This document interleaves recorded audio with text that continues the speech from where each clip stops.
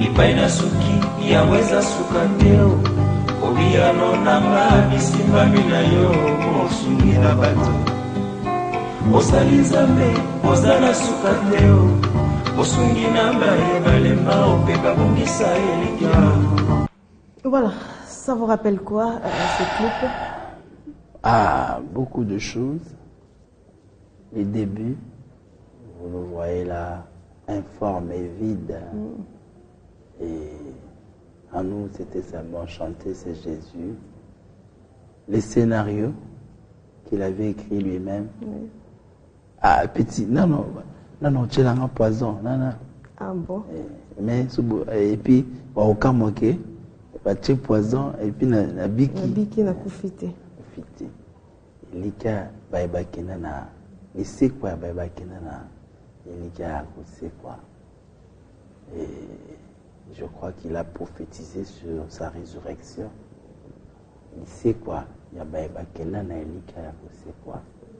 Il est parti avec cette espérance de la résurrection. Et nous croyons que, au son de la trompette, nous nous réveillerons encore pour finalement chanter éternellement. Devant ces dieux que nous avons adorés ici sur la terre. Qu'est-ce qui lui est arrivé exactement? Bon, je crois que je dois parler d'une longue maladie. C'est vrai que bon, il y a plusieurs qui meurent, notamment l'empoisonnement, mais je n'étais pas très proche des médecins pour confirmer ça au plateau de la télé. Mais c'est la maladie, il a beaucoup souffert. Et voilà quoi. Et à chaque fois que vous vous retrouvez, qu'est-ce qu'il disait par rapport à sa maladie? Il avait la foi. Il avait la foi.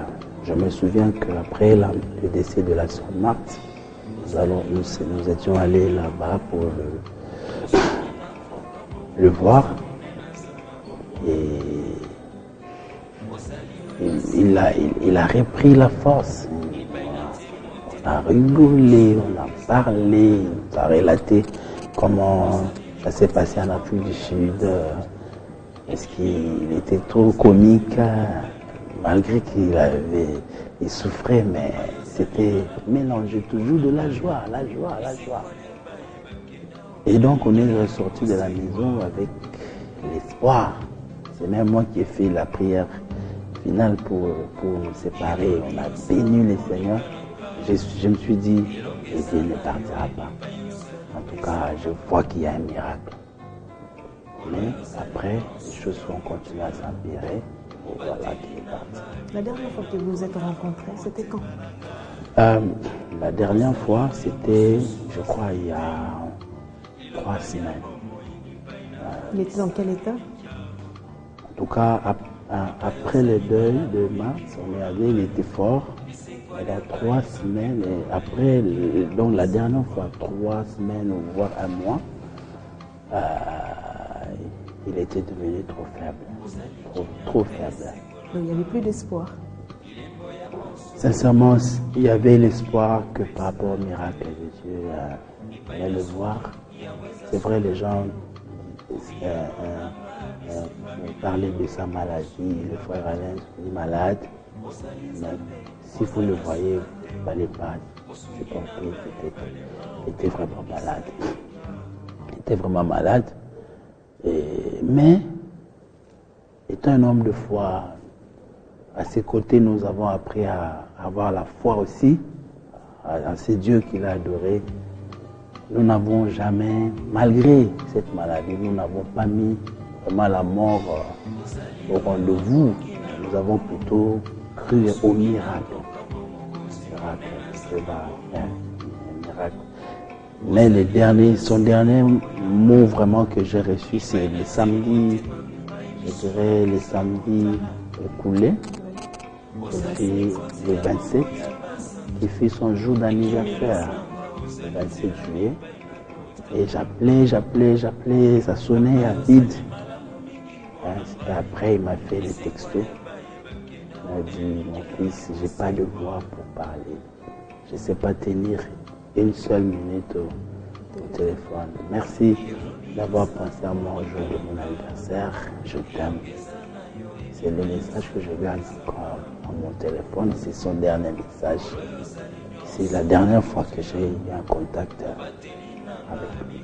Et comment vous avez appris sa disparition? J'étais à Brazzaville. D'ailleurs, répondre à une invitation que lui devait répondre. C'était une fête d'anniversaire d'une des grandes fans d'Adorer l'Éternel à Brazza. Et on l'avait appelé. C'est moi d'ailleurs qui ai passé son numéro. Mais il leur avait dit que ce n'était pas possible. C'était aussi la période où on a perdu le frère Christian. Non, on est en deuil. Et moi, je ne me sens pas bien. Ils ont dit non, c'est pas maintenant, c'est pour les 2 août. Non, on ne sera pas là. Et on s'est assassiné. C'est pas possible. Et ils m'ont recontacté. Bon, vous avez pratiquement de la même famille. Est-ce que vous ne pouvez pas venir? Les deux savants, on ne trouve pas d'inconvénient, on va venir. Et on est allé pratiquement à la place d'Adorer l'Éternel. Et on s'apprêtait pour aller à la fête vers 19h30. C'est alors qu'on va nous... Qui vous avez appelé? Un frère de Bandal. Et quand il nous a appelé, nous avons dit non, c'est des rumeurs toujours. C'est bon, il va bien. Il m'a dit non, frère Franck, cette fois-ci, on dirait que ce n'est pas ces rumeurs-là. C'est alors que j'ai commencé à appeler maman, sa femme. J'ai eu une autre maman qui ne nous a pas vraiment dit ce qui est arrivé. Maman, elle n'est pas très proche ici, je vais lui dire. Mais on sentait déjà qu'il y avait une atmosphère assez compliquée. Quelques minutes après, un des frères de l'Adorer l'Éternel, Serge Chiboui, un des instrumentistes violonistes, nous fait le texto pour dire que le vieux n'est plus. Voilà, c'est ça. Voilà, ça fait très mal, mais on peut avoir déjà les programmes, puisqu'on arrive déjà à la fin de l'émission. En tout cas, c'est pour le lundi. Hier, à la dernière réunion avec les familles, on a eu les programmes du lundi prochain, l'enterrement mardi au stade Tata Raphaël. En tout cas, sauf changement, mais c'est le programme que nous avons pour le moment. Avant, on a parlé de ce vendredi, mais on a trouvé que c'est juste, il y a des gens qui viennent, il y a des gens qui viennent de partout, de l'Europe, de l'Afrique, pour lui rendre dernier hommage. Donc, on doit retenir pour le moment lundi et l'enterrement mardi. Un message? Je crois que au-delà de pleurs, parce que c'est fini, on ne va plus le voir. On va plus le voir. Mais il y a un adage qui dit les artistes ne meurent jamais. Nous le voyons à travers de son travail, qu'il a voulu d'ailleurs que ça reste, même si lui passait. Le message, c'est de garder plutôt l'héritage qui nous a laissé, l'adoration. L'adoration et qu'il est en train de faire maintenant auprès de son Seigneur. Il ne voudra plus jamais retourner ici, jamais. Et c'est nous qui irons là où il est. Donc le grand message, c'est de garder cet héritage pour nous, personnellement, dans la communion avec Dieu. C'est un homme qui cherchait à rester dans la communion, dans l'intimité avec Dieu. Mais aussi pour l'Église, de chercher cette présence de Dieu, de rester dans cette présence de Dieu, parce que finalement, tout passera. Mais sa parole, son adoration restera éternellement.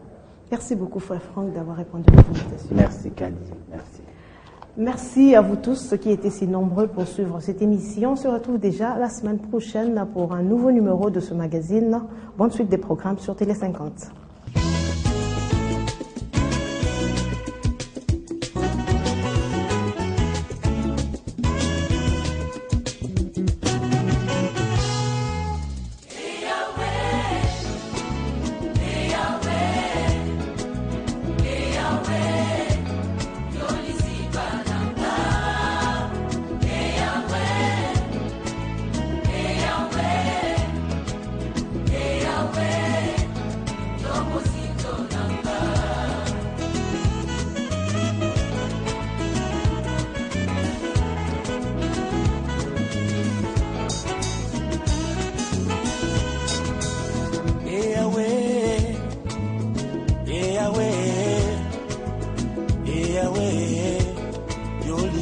na